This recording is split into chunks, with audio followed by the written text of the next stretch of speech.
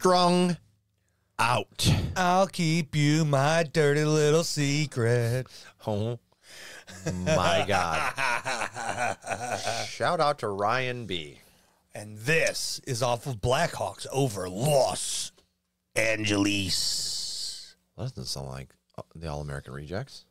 No, it doesn't. The fuck? Something's wrong here. I'm confused. Shall we? We shall. Jesus. Oh, we done turned that all the way up.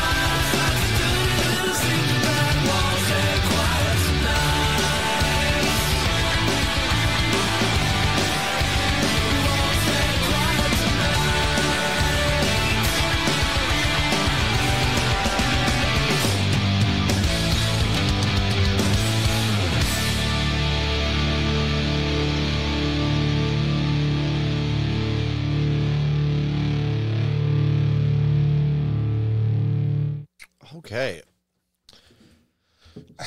I really like the delivery of that song. Yeah, and I was like, this is a pretty solid song. Like, in my head, it was like, you know, mid-5s, flat 6-ish, right? Throughout, like, the first half. Yeah. And then I was like, but I can tell it's like one of those songs that if I listen to it a couple times, It's a grower, a not a grower. shower. But even by the end of the song, like the last two choruses, it was starting to grow on me more. So I think it'd be like, for me, it'd be like the 6.2 range probably right now, but I could definitely see this is one of those songs, the more you know it, you can sing along with that, and it's going to be fun, dude. I'm at that 6.7 range right now, too. 6.7? Okay, so that was kind of interesting where he said, you're going to have to forgive me if it doesn't rhyme, and then like everything was like off. Maybe it was for a minute, and I just didn't realize it. Yeah. But then everything felt off to me. I was like, whoa, what's going on here? I think the Quiet and Tonight and just the rhyme scheme is very touchy. Yeah. And I love that it's tossed in there like that. Absolutely. No, I think this is a solid one, and I definitely think this is one that's going to grow on me a little bit more. So it's definitely going to go to the playlist for sure, too. For sure. Now, I didn't realize this was a doubleheader before we started. Do you want to come back to that, or do you want to hit that out since it's connected to it on the album? Double it up. All right. So we are also checking out the Downtown real quick here.